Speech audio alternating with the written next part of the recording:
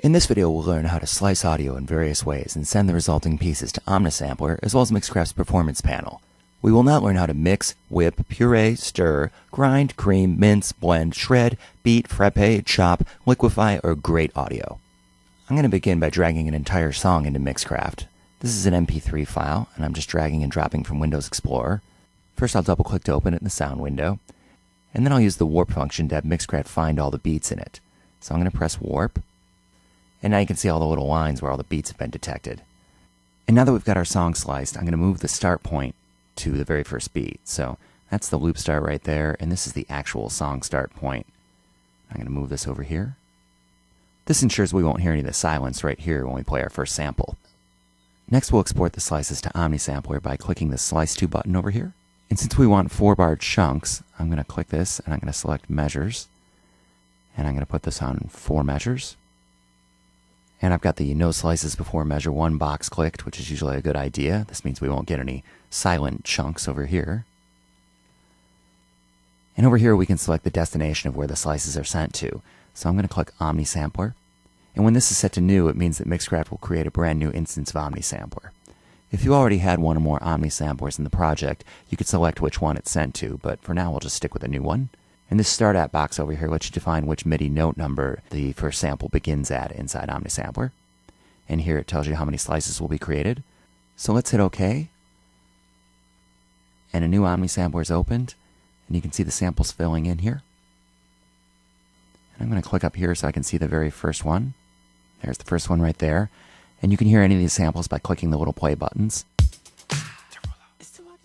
And of course you can play the individual samples from a MIDI keyboard controller. Now if you notice, these have a pretty long decay time, and the reason for that is because Omni Sampler defaults to a long decay time because you're often importing drums into it and you want to hear the entire drum sound. But in this case I want to be able to play the sounds in an on-off fashion, so I want 0 release. So I can turn down the release knob over here.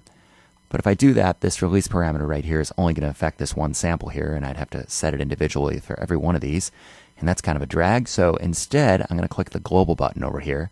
And you'll see this whole section turns yellow. And this means that any control movement you do here is going to affect every sample inside of Omni Sampler. So let's turn that down to 0. And now when I play the keyboard,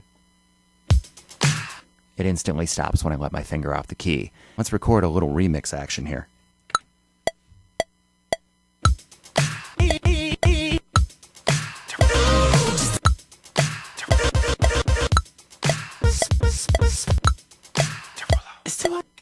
When you do something like this, it's probably a good idea to quantize it. So let's hit MIDI edit, quantize, and we'll quantize to 16th notes. And hit OK. You can see these shift. And let's listen to it.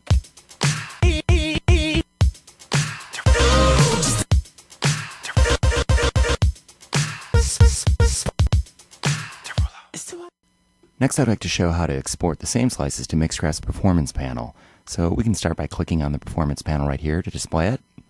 And I'm going to hit the Slice To button. But this time, instead of Omni Sampler, I'm going to click Performance Panel. And there's no parameters you need to select here. It'll just take our 24 slices and horizontally make sets out of them. So let's hit OK. And let's close this window. So here we have a set for each slice. And I can view more of the sets by sliding this over here. I'm going to hit the solo button so we don't hear the original track playing when I hit play. And I can start playing. And then I can select another one. Mixcraft waits for the countdown period of 1 bar.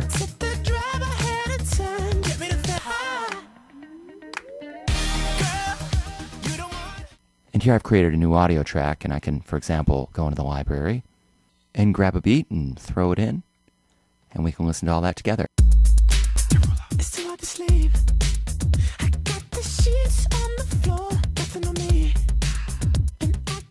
There are a lot of ways you can use slicing to break up audio in small or large chunks.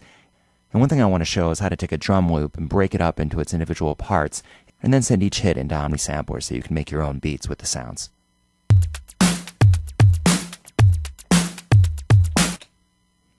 And I'm just going to take this down to 1 bar, because all of its sounds play within that 1 bar. And then I'll double click this, and I'll hit warp. Then I'll hit Slice To. And we're going to set this to transients. And this slider over here sets the sensitivity, so we'll set this to 75%. And again, I'll choose Omni Sampler, and I'll hit OK.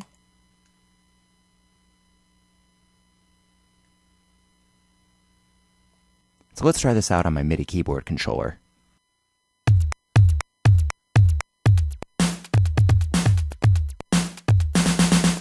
You can also slice directly to a track in Mixcraft's main window. The slices will export to whatever the currently selected track is, so here I've created a blank track, and I'm going to select that, and I'll put the caret on 1. So I'll hit Slice 2, and I'm going to use 4 measures again, and this is set to 4. And I'm going to choose Track over here, and when I press OK, you can see the chunks land over here. I can resize these or cut them up however I like. Take